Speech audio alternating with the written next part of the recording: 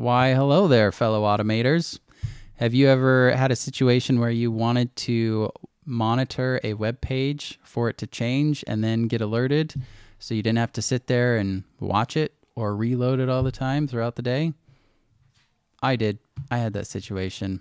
And so I put together this macro and I'm going to show it off to you. So I'm going to run the macro first to show you.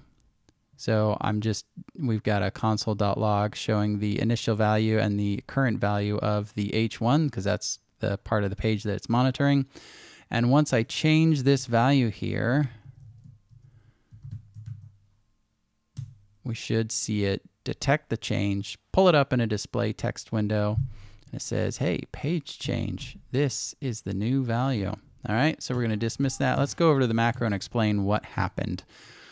So we're going to start from the bottom, and you'll understand why in just a minute when we get there. So we're executing JavaScript in Google Chrome, and we're starting off by calling the function checkStatus. CheckStatus function says, hey, get the current value, log it out, see if the current value is different than the initial value. And if it is, then we're going to send the alert. If it's not, then we're going to wait 3 seconds and call ourselves and check again.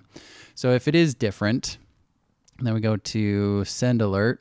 We're just doing an HTTP fetch using Keyboard Maestro's web execution functionality. We're calling the macro using the macro UUID, and that's why we have this variable right here, setting the local UUID.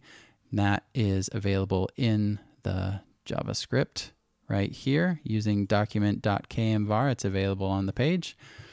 So we pass it the macro UUID, and we're also passing a value of web trigger and then the value of what changed. I'll explain here in a minute why it's important that I put this here. It makes it easy to pull out the value. And the other thing is your browser is going to block the response to this call, but also it's going to block the call if you don't say, hey, I don't care about the cores. I just want this call to go out. I don't care about getting the response. So that's the JavaScript that sits on the page and just waits for the change to happen.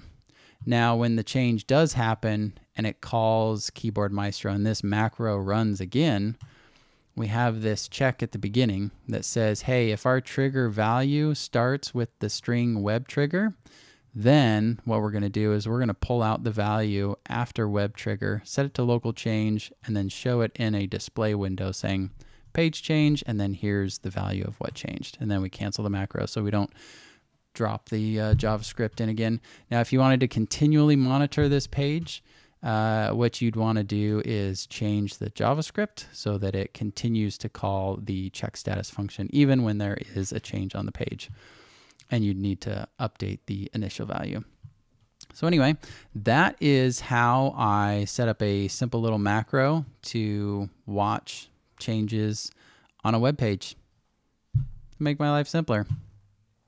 Hope that was interesting and helpful. Have a great day.